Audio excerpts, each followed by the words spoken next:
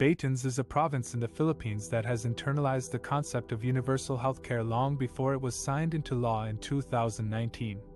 Despite its geographic isolation and limited resources, Batanes serves as a good case study for the effectiveness of primary healthcare.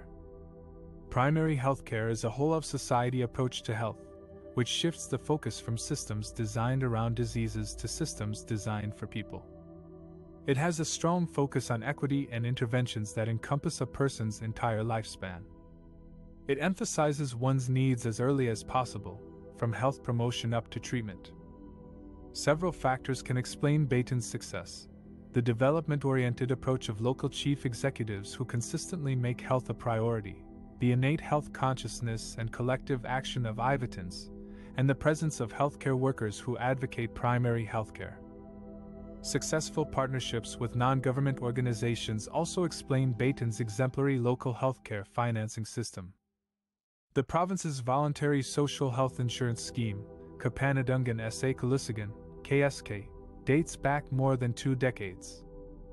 Under KSK, families are classified into income brackets, which determine their monthly premium for outpatient and inpatient services.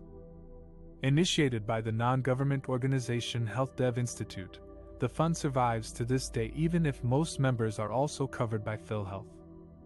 Thanks to KSK and financial programs from politicians for hospitalization, most Ivatans need not shell out money for their healthcare within the province.